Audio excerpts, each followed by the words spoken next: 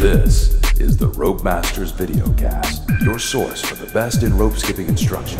Hosted by world champion Peter Nessler. We are in North Carolina again. This time I have Kelvin Martin from the Bouncing Bulldogs with us. I've known Kelvin for quite a few years, and I was really excited to be able to have him join us for this episode.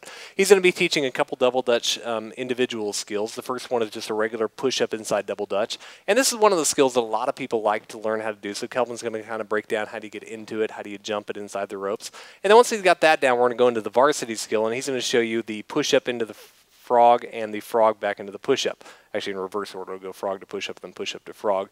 And they're more commonly known as the belch frog and the reverse belch, but really what they are is just a frog to push-up, then push-up back to frog. And Kelvin will be explaining how do you do those, and then how do we do those in the ropes. The JV skill. For the JV skill today, we will be covering the push-up for double dutch.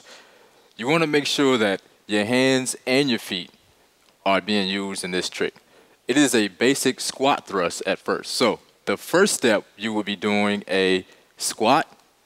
Next step, you will be kicking out with both your hands and your feet landing at the same time. After that, you want to make sure that you jump and bring your hands to your chest, making sure that your feet and your hands come up at the same time. There. Show it to you one more time. That way, when you jump, your hands don't go out to the side, making sure that they don't hit the rope, not interrupting the flow of the double dutch ropes. So this is what you don't want to do.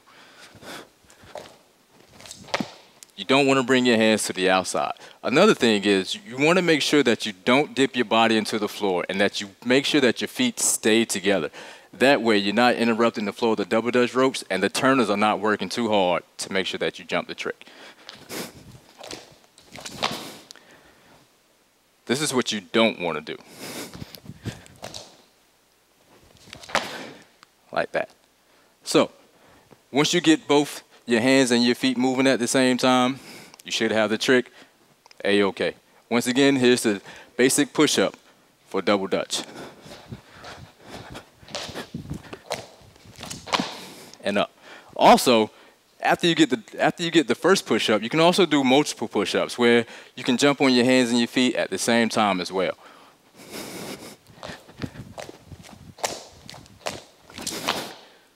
As so.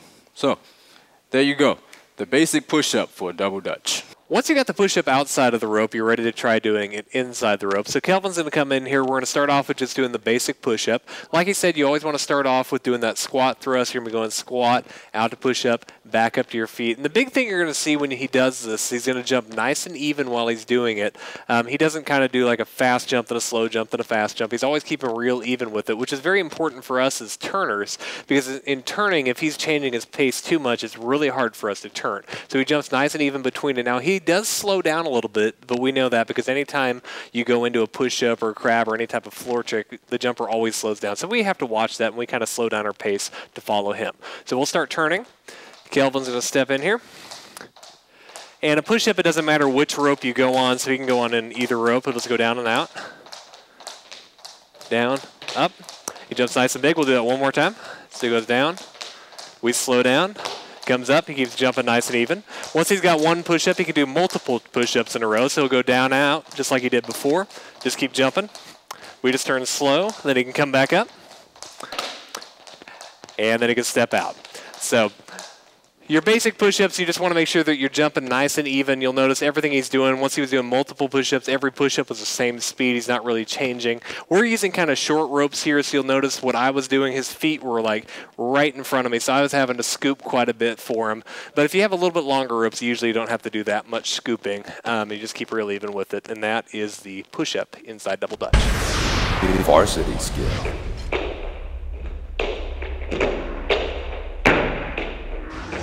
So for today's varsity double dutch trick, we'll be working on the frog into push-up and also the reverse push-up back into frog. Now this is a very difficult trick, so if you're not used to it yet, you want to make sure that you try it outside the ropes on a mat first because this can be a very difficult trick. First of all, you want to do your frog to the side, making sure that you get a nice even bounce, and you want to do your frog and jump your hands up and land into a push-up. Here, remembering to bring your hands to your chest. Let's show it one more time from the front.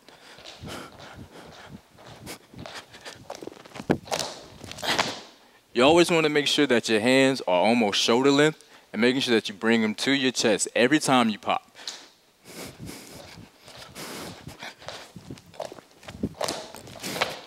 And it's also good that you bring your hands up after you do your frog as well, because you don't want to get them caught inside the rope.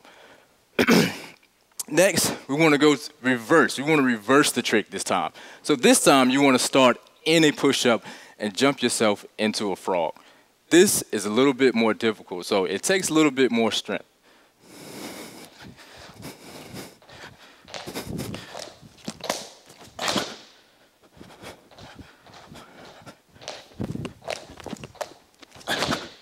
Now, for those of you who are not very confident with doing this trick, you may want to start with your hands a little bit closer to your chest. Others of you who may be a little bit stronger, you can start them out a little bit further.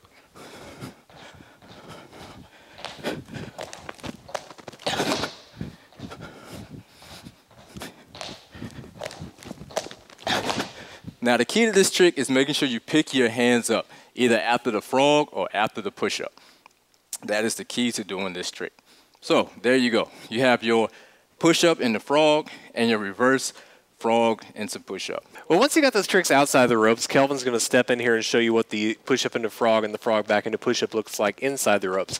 Now, the things we have to watch from a turning standpoint is which rope he goes on. Now, normally Kelvin's going to do his frog for the first one, the frog into the push-up. He normally does his frog on the correct rope, which means if he's in here in the middle, he's jumping. When he goes into his frog, his hands are going to go over this rope. This rope's going to swing over him. As he goes into his push-up, the rope's going to swing out, and he's going to land here, and then he's going to come up.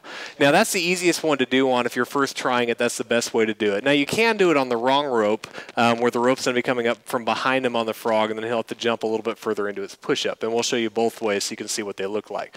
Now, if he was facing either Alicia or I, it really doesn't matter which rope he's doing, but we'll have him start facing to the side. So he's going to step in and do it on the correct rope here. Goes up, down, and up. Now, if he does it on the wrong rope, it looks like this.